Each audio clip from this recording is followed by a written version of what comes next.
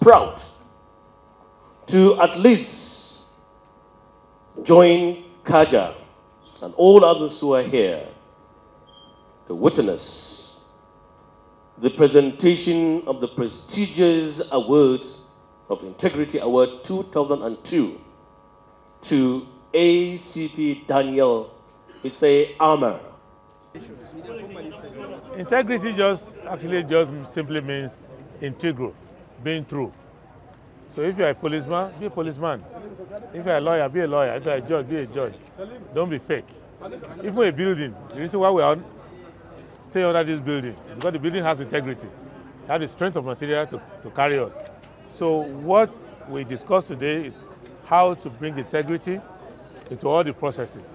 Even though today we focus on corruption, and it's a happy day for Nigeria because the Nigerian police has been able to produce an officer who has shown integrity under test. You don't know you have integrity until there is a test.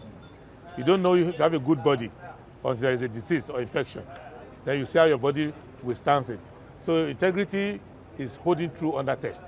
That's basically what integrity is. There was a general consensus here that Nigeria is lacking that much needed integrity that's leading to corruption in this country. What is your impression? What we've discovered is that Nigeria has a good side. Nigeria is like a basket of onions that has the good one inside, but you cover with the rotten one.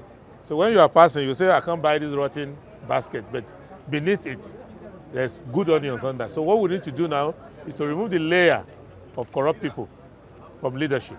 And leadership is by example.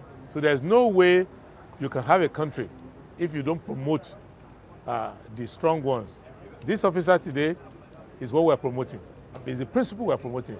All these other countries you go to that you find the police working hard, being reliable, protecting the country, they took time to select.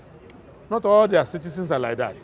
So what we want to do in every facet of our leadership is to take our time to select the good ones. For example, 200 million people. It can't be so bad. We cannot produce a good man as president. We cannot produce 50 ministers, 36 governors. It can't be that hard. But we are trying away all the good people. Inside one family alone, we have hundreds of people who are good. But somehow we find a way to eliminate the good ones. And what we want to change now, henceforth, in Nigeria is that we will bring out the good ones.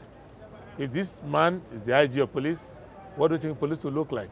If you have his type in DSS, if you have his type in the State House, if you have his type as the Chief Justice of Nigeria, they will say Nigeria is a good country. Nigeria is genuinely a good country. And last thing I will say to you is that integrity is the highest resource in the country. Because if you don't have oil, you don't have diamond, you don't have all the minerals, those who have, if you have integrity, they will bring their money to you. They will bring their asset to you. So for whatever we have in this country by way of money, integrity is even more valuable. So if we teach that, and integrity is internal to you, anybody can say no.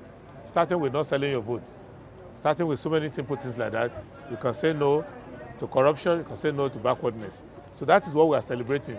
We've been having bad news all the time. Today, I want to enjoy the good news. That's why I came to say I must see this policeman today, I must shake his hand, and I must buy that faith.